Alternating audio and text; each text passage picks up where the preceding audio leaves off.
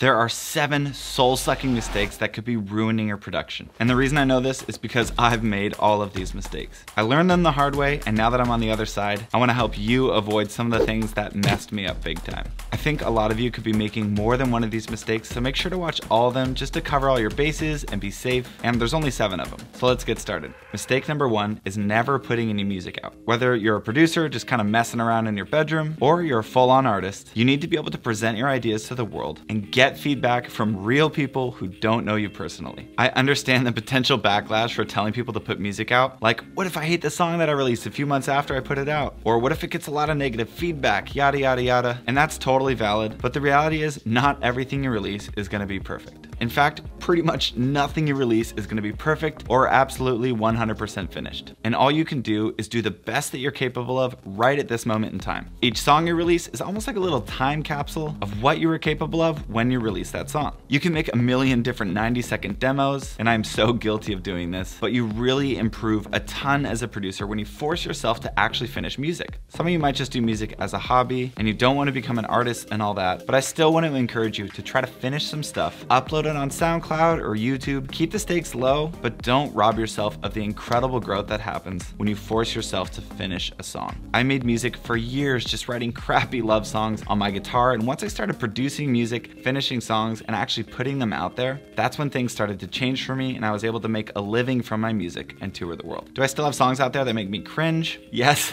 absolutely. But I couldn't be more proud of the music that I'm making right now, and it took all those cringe releases to get here, so I wouldn't trade it for the world. Give yourself a chance to see what happens when you actually put some music out, because trying and failing is a lot better than always wondering.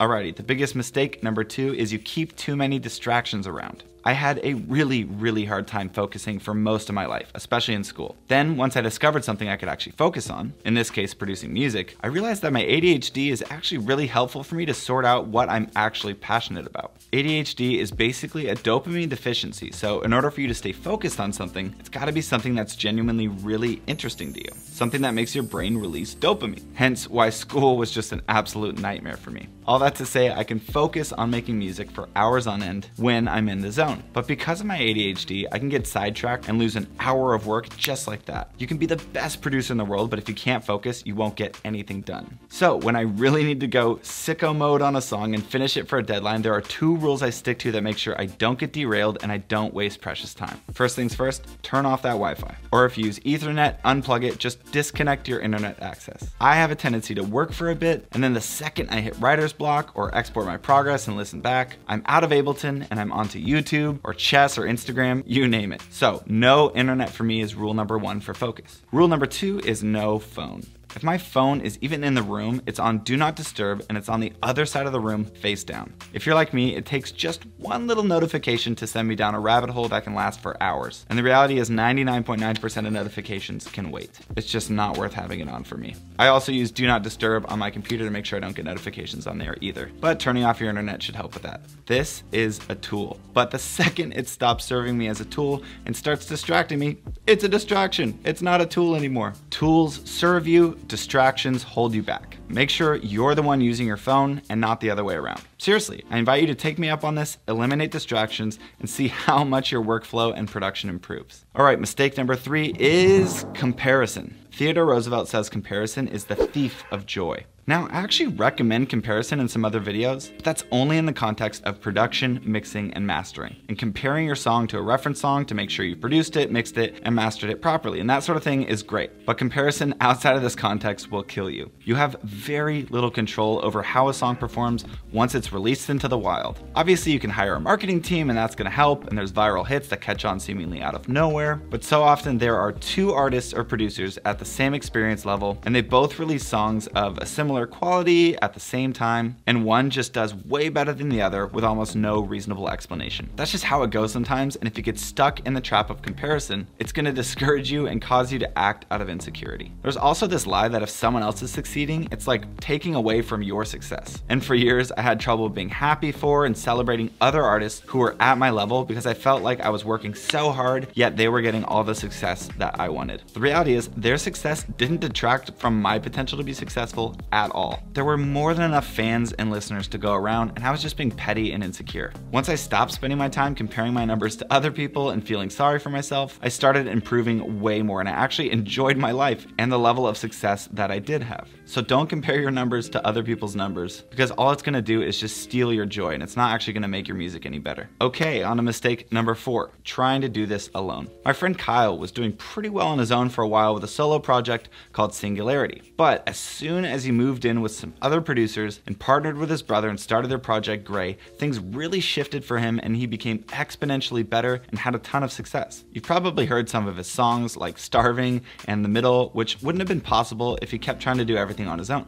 We weren't meant to do life alone. And that being said, there's a lot of time as a producer that you spend alone, refining different elements, mixing, etc. And that kind of stuff is okay, but if you really want to improve a lot faster, you need to be connected with other producers. You've probably heard the quote that you're the average of the top 5 people you spend time with. And while that might not be literally true, you have to consider the fact that you do take on a huge amount of influence from the people that you spend the most time with. Mr. Beast has a super helpful piece of advice, which is to have a group of other like-minded people you can connect with so you can all learn from each other. Why make mistake after mistake when you can actually learn the lessons from other people who've already made the mistakes? Which is why you're watching this video, which is great. So let's say there are 4 of you and you each learn something super important over the course of the next year. Now, instead of taking 1 year to learn one of those lessons, you can learn all 4 lessons in that 1 year. The growth is exponential. If you're watching this and you don't know where to start for finding a community of producers, you can start in the comment section of my videos. Honestly, you can ask questions down there and people are regularly dropping super helpful tips and pieces of advice, and I'm seriously so thankful for the community that's forming. Also, I work my butt off trying to constantly improve my videos and give you helpful information that you can actually apply. So if you want to keep learning and improving, I would love for you to consider subscribing. It would mean a lot to me, for real. Also, just give that like button a little spanking so YouTube will send it out to help more people. Okay, on to mistake number 5, which is a big one, and that's producing to make money instead of music. If you want to make a lot of money, I would not recommend the music industry. Music is first and foremost art, and art is subjective. Basically, people decide what it's worth based on how it makes them feel. If a song makes someone feel good or understood or some type of way, they'll keep listening to it and it'll make more money. But the listener decides that, not the producer. On the other side of the spectrum, an ounce of gold, for example, has a very specific value determined by its weight and market prices and all that kind of stuff. It's relatively predictable. But art, well, number 6, Violet Green and Red by Mark Rothko sold for $213 million. Art is wildly subjective, so it's hard to depend on financially because it's hard to predict what's gonna happen. You could become wildly successful in a few months due to something taking off on TikTok. Or you could spend years and years putting music out every month and still make almost nothing from it. The point is, it's a huge mistake to get into producing music just for the money. Get into music for the music. Get into it for the love of creating and expressing what's inside you. If you make good music that people resonate with, you might actually make some money from it and be able to make a living from music. In fact, I have a number of friends, including myself, who've done this. But we didn't start producing to make money. We fell in love with producing music because we loved creating art. If you get into it for the money, then you're not gonna make very good music and you're not gonna make very good money. You're better off pursuing music business or even entrepreneurship and having music be something you do for fun to scratch that creative itch. Having some sort of job with music as a side gig allows you to actually take the pressure off of the music being a source of income, and it stays fun for you and it stays special. And that's the sweet spot for a lot of people.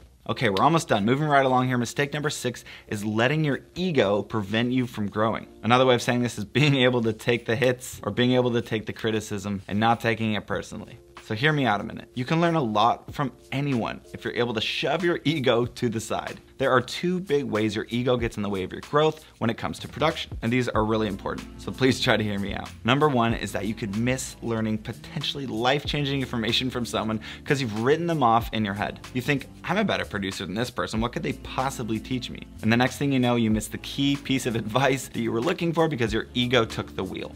Now, the second way your ego gets in the way is that you aren't able to receive any criticism. To be honest, even now I still struggle with this sometimes. It's hard to hear critiques on a piece of work that you've poured your heart and your soul into, but a lot of times those critiques can actually help you grow, and shutting them down will prevent you from becoming the best that you could be. I've had to learn to listen to everything people say and to really consider it and actually give their critique a chance to help me grow. Sometimes it just straight up isn't actually helpful and I can forget the critique, but I have to spend a little time with it first to determine that, instead of just immediately throwing out anything negative that people say about my music. It's also helpful to have a few people who you really trust that you can let in to give you honest reviews of what you're working on. But nobody is more honest than the general public who don't know you at all and who have nothing to lose by telling you how they really feel. So make sure to keep that ego in check and don't let it prevent you from an opportunity to grow in a major way. Because I did this for years and it really screwed me up and slowed down my growth. All right, finally we made it to the last mistake, number 7, which is that you learn too much without actually applying any of it. Trust me, I know how it goes. Producers spend all day on YouTube looking for that little tip or technique that's gonna take their production to the next level. And it's great to keep learning stuff, but if you spend all day learning how to shoot the perfect free throw without actually taking any shots, you're never gonna score any points. There was a college photography class, and at the end of the semester, half the class was graded on one single picture. And the other half of the class was graded based on whether or not they took 100 pictures. All they had to do was just take 100 pictures, and they got a good grade. And the other half's entire grade was based on one single picture. Then they sorted through all the pictures from everyone in the class to find the best photos that were taken from that semester. Well, as it turns out, all the best photos were selected from the group that had to take 100 pictures. And that means getting your reps in will make you a better producer than learning countless new techniques that you're rarely, if ever, gonna use. I've definitely gotten stuck in this trap too, and the way out is if you actually want to improve, like for real, you need to set some time aside to practice and perfect what you already know. Now, some of you are just starting out and you don't know where to begin. You might not even know music theory or how to write a song or produce it out. And I actually have a paid course to teach you all that stuff, so I can take people from beginner and intermediate producers all the way to advanced and professional and mentor them along the way. So if that's something you're interested in, I'll throw a link in the description with part of the course for free so you can see what it's actually like and if it's something that you're into. But the point is, make sure that you aren't just learning all day and you're actually doing something with the information that you're taking in. You gotta take some action if you want to improve. So those are the 7 biggest mistakes I see producers making. And if you're making some of these, there's no shame at all. And I hope that I at least caused you to reconsider things a bit and that I gave you some hope and a good direction to move in. Thanks so much for watching and spending some time with me today. And remember to stop making excuses and start making music. Cheers.